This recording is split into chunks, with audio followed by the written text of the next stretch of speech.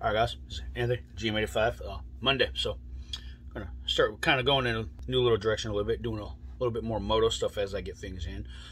So today's spotlight, we're going to do a product spotlight on this company, Trip Machine, because I have a few of their products here. So I've shown this before. This is a tool bag from Trip Machine. I got turned on to Trip Machine courtesy of John Maxwell. I will link his channel with the video specifically about that. That's how I found out about this.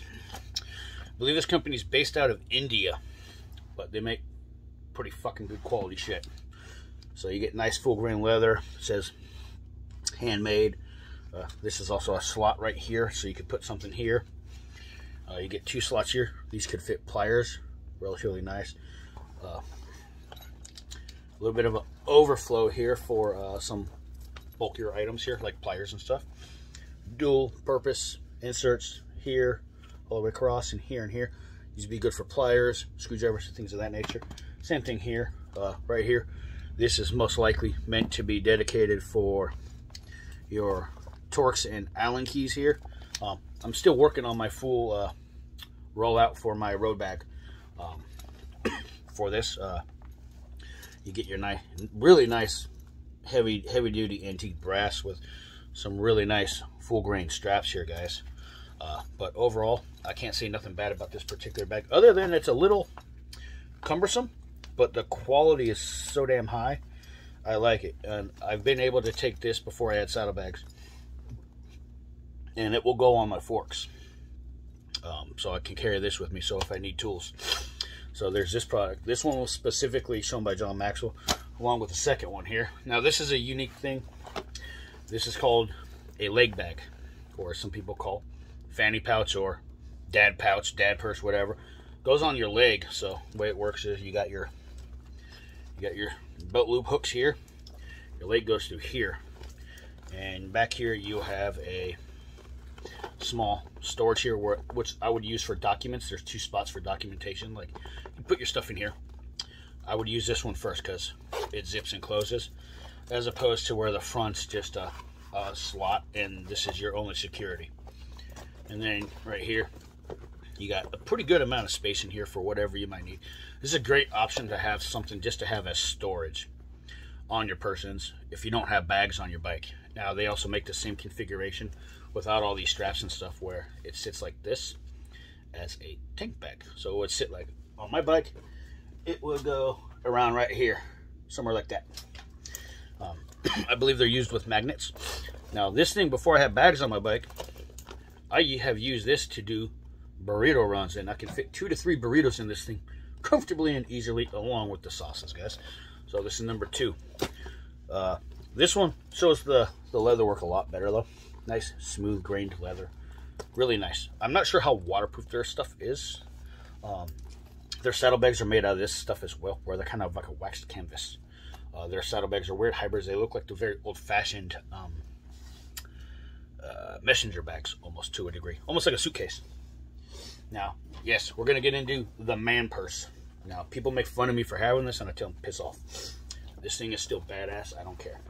This is their small messenger bag, and this is no longer available in this configuration. This is the one that has the straps full-blown riveted here. This strap does not come off. The new design they redid has slots here and here, where you can use the strap, or you can mount it as a miniature messenger bag on your bike.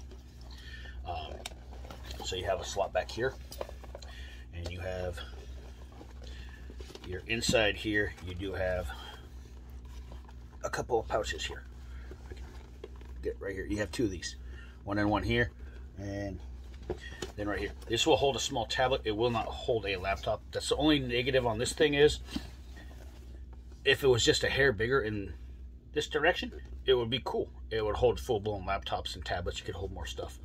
I do appreciate the new design, so you don't have to have a man purse like this, but overall, I personally don't care. I've toyed with the idea of cutting the strap off of this more than once, but I can't do it. Also, this olive drab is no longer available. I believe they discontinued this color on a number of their things, but this thing is really nice. I've utilized this for more than one thing. I hope they bring it back in the new design. But this is a great product in my opinion. I don't care if it's a man purse or not. Indiana Jones had a purse and a satchel, whatever you want to call it. So it doesn't really matter. You gotta have a way to carry shit. There's that. This is the one I'm disappointed with the most because it is actually the most expensive. Now this is their backpack saddlebag combo. It's called a pannier. Really big overall. Nice full-blown leather. So you got hooks and straps galore on this thing on both ends for making it. It is a backpack, a true backpack. And you got rigging here to strap it to your bike. Now it's supposed to roll. You can roll it up and hang it like this on the side of your bike on the tail end, obviously, guys. For me, it doesn't work because my bike is a Harley Davidson. Their products on their website, everything that they use for product mounts on their imaging is done with bikes like Royal Enfield and a lot of off brands that I'm somewhat unfamiliar with. But a lot of the bikes that they are working with are more of the old-fashioned bikes or smaller design bikes. They're not. Some of their stuff isn't perfect for Harley Davidson by any means, but what they do is really good quality work. So even though this doesn't work as a saddlebag for me, this can go on that sissy bar right there, like that, just fine, as a nice bike, as a nice sissy bar bag. This thing, I can fit 3 days to 5 days worth of clothes in here easily, comfortably, or even a 20-pound bag of ice will fit in this thing fully from the top to bottom, guys. This is the only thing I've utilized off and on, just because I can't fit it nowhere on the bike, because it doesn't work with the way my pipe configuration is, unfortunately.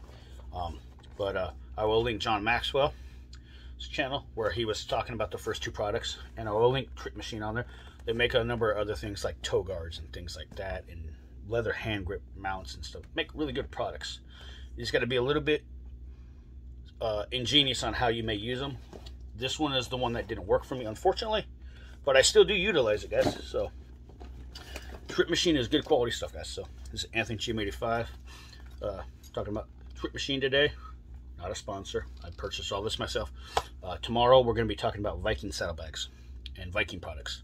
I got a few of their products as well, guys. But this is Green Man 85. Catch you guys later.